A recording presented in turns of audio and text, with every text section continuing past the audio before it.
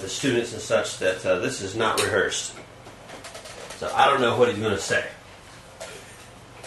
for better or for worse. So Donovan, tell us a little bit about what it's like to be a teenager in 2009. Well, being a teenager in this modern time is definitely an interesting thing. You know, along with all the exterior influences from other people, whether they be positive or negative, you're in a real stage of life where you're discovering who you are. You're developing as a person. You're discovering things about yourself, your own interests, what kind of person you want to be, your beliefs, stuff like that. You know, it's an interesting age, definitely. So how old are you now? I'm 15. You're 15. Of course, I knew that. Just to let everyone know. But I wanted you to tell everyone. So you're 15 years old. So compared to, say, 5 years ago when you were 10, do you feel like you think differently, or do you see the world in a different way? I don't think that I see things in a more different way, more than my understanding of the things that I believed was simply enhanced.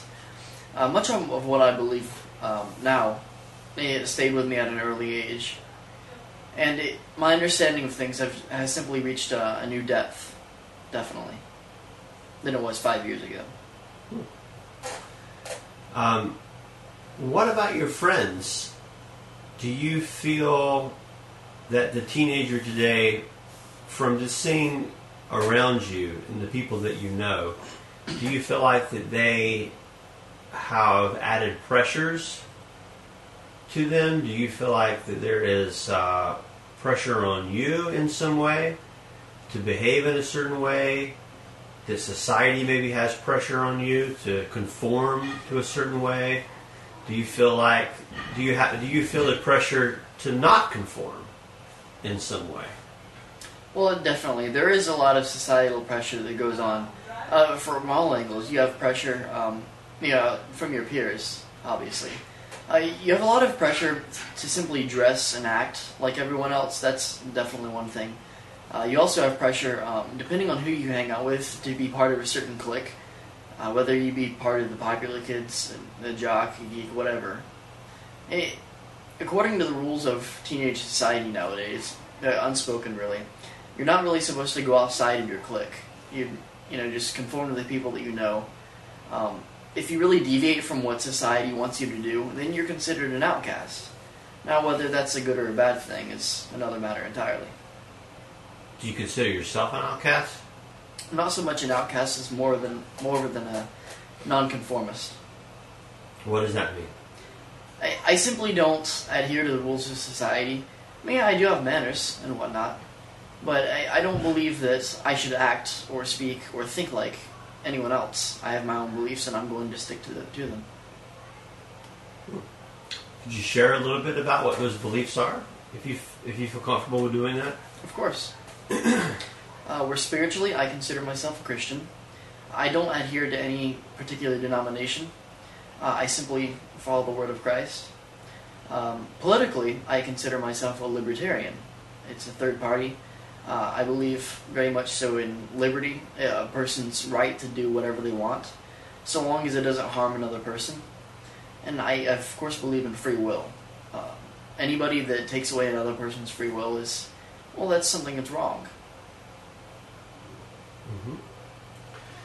How do you use these belief systems or use these different value points that you've articulated? How do those play out in your day-to-day life, maybe at school or with your parents or in how you live your life? Well, I definitely live by them.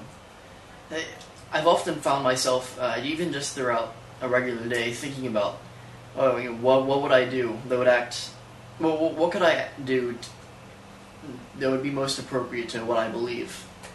I've had those kinds of thoughts before. I definitely, throughout my day-to-day life, want to stick to everything that I believe in. Do you feel like you're different from other teenagers or other kids who are your same age? I do. I do feel like I'm different. In one way, I feel like I'm on the same level as them, in that I experience the same kind of difficulties and ease that other teenagers might. But on another level, I feel very, very different, because most other teenagers my age wouldn't be involved or interested in the same kind of things that I am. Most notably, things like philosophy, politics, and theology. Most teenagers, you see, would not ever be interested in that. They would be more interested in television, music, or whatnot. I mean, those things are all perfectly good and well, but there's simply more to life than that. Like, for example? Well, rather than just involving yourself with mundane, day-to-day things, find some real depth and meaning to your life, no matter what your age. Do you feel like you've had a kind of meaning that has allowed you to have a more fulfilled life in some way? Of course, I do. Throughout the course of my life, I felt like that I've personally gone through some real changes that have changed the way that I act and think, and simply the person who I am, whether they be for mostly positive or some negative. Do you have any final thoughts you might want to add about life as a teenager today?